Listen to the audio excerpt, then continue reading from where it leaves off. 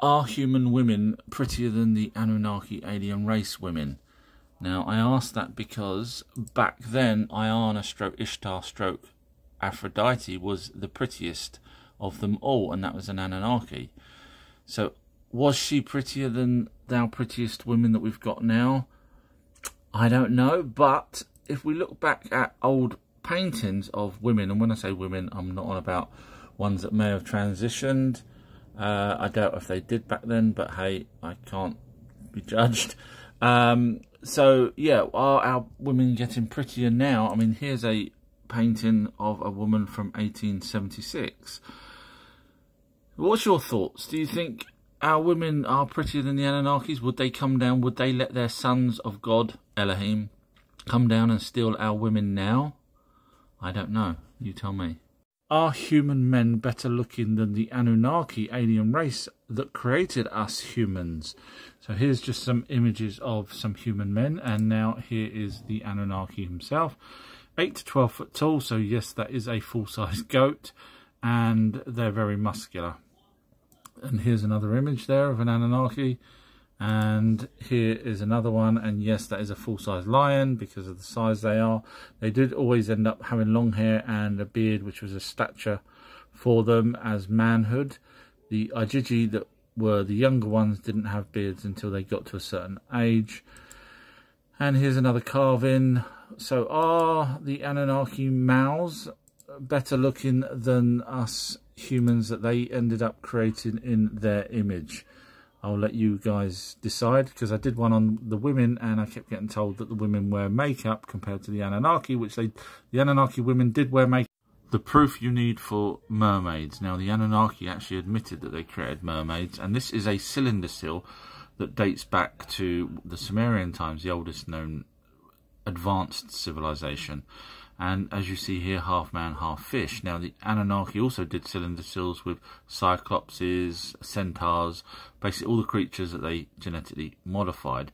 And ENKI, the prince that created these, because he was the technical person, actually called us, the humans, his favourite creation out of them all. So, would another area like India also have hybrids? Well, have a look here. There's a half snake, half lady. Is it coincidence that this character here is 8 to 12 foot tall, and this would have been about 5 foot tall? As you see, the height difference. And that's because they were Anunnaki. I've been sent a link to this gentleman's video, and the person that sent it said, take him out. I'm guessing he means make him look silly. Now, I've done videos on giants before, so I'm not going to go over that. Obviously, if this guy doesn't understand anything about the Smithsonian destroying the skeletons in a legal court case, he'll probably say that's not a genuine document that shows that it was a legal court case and someone's knocked it up for a giggle. But anyway, so the point where I'm sort of just going to educate the person is he's talking here about this giant, and have a listen. For this argument is there's a lack of proof, but the lack of proof doesn't mean that it's not possible. Let's examine this for a minute. Now, if giants were real, they would have to be a different race, and I'll explain why. They couldn't be Homo sapiens because we have so much variation in Homo sapiens that you just can't say that somebody who's tall is a giant. They're not a different race, they're just tall. Okay, so the legal definition of someone who's a giant is 7 feet. So straight away, unfortunately, there's basketball players that are well over 7 feet. So you got to be careful what you say, because obviously someone like me will just come along and point out that is a giant if you're over 7 foot legally. Now, you could argue, well, hang on a minute, what about dwarfs? Are they a different race? No, that's because in your psyche you're thinking of Dungeons and Dragons, when really people can be little people and giant people. Tall. For example, the shortest person alive today is 61 centimeters tall, while the tallest person alive today is 251 centimeters today. That's a difference of 1.9 meters, essentially.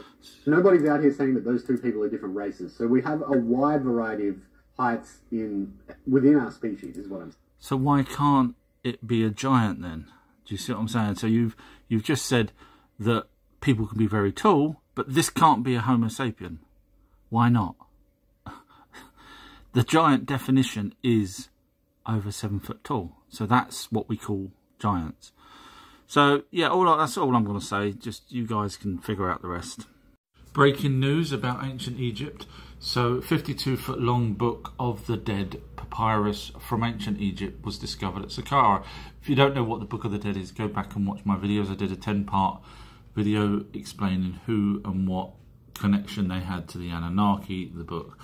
But it's quite frustrating here because it's basically saying here the document was found within a coffin in a tomb south of the pyramid. Now straight away people think pyramid, tomb, there you go. But pyramids were not tombs. So if you carry on reading, you'll realise that it was near the pyramid, the step pyramid that we were talking about. But it starts here. The step pyramid was... So they've got no reason to talk about the pyramid other than to make us believe the pyramid was a tomb, when it was actually the area around the step pyramid was used for burials. So again, trying to really make that pyramid tomb connection when there is none. Thank you for watching. Yeah, you can tell I'm getting wound up with this. The book called The Myths of Mesopotamia was translations of ancient Sumerian texts. And in it, there's a footnote that says the 7 great Anunnaki, those from space, not heaven, that came to Earth, made the Ajiji, which were teenagers. So it's like you and someone else making a baby. Now, the word Elohim in the Hebrew, basically they changed the word to gods, or it should be gods, plural, go back to the Old Testament. Now this is what winds me up. Ajiji are mythological figures, yeah? So that's mythological. However, when this is now in Genesis, when the sons of God, Elohim, in other words the Ajiji, came unto the daughters of men, so that's fine because it's in Genesis, but the thousands of tablets that talk about the Ajiji in Samaria are myths.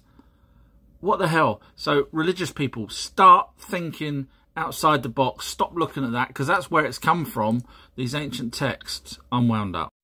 Just giving a shout out to my own website, ourtruehistory.co.uk. I cover aliens, spirits, Bigfoots, all sorts of things, even dinosaurs. And you can watch it at ourtruehistory.co.uk with links, podcasts and videos, etc. And I thought I'd just mention that I do have a Patreon page that has different videos on there.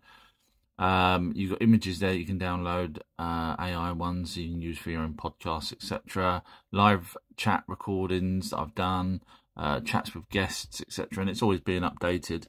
So feel free to visit both Patreon page, which is Our True History at Patreon or on Patreon, and my website, which is ourtruehistory.co.uk. Thanks.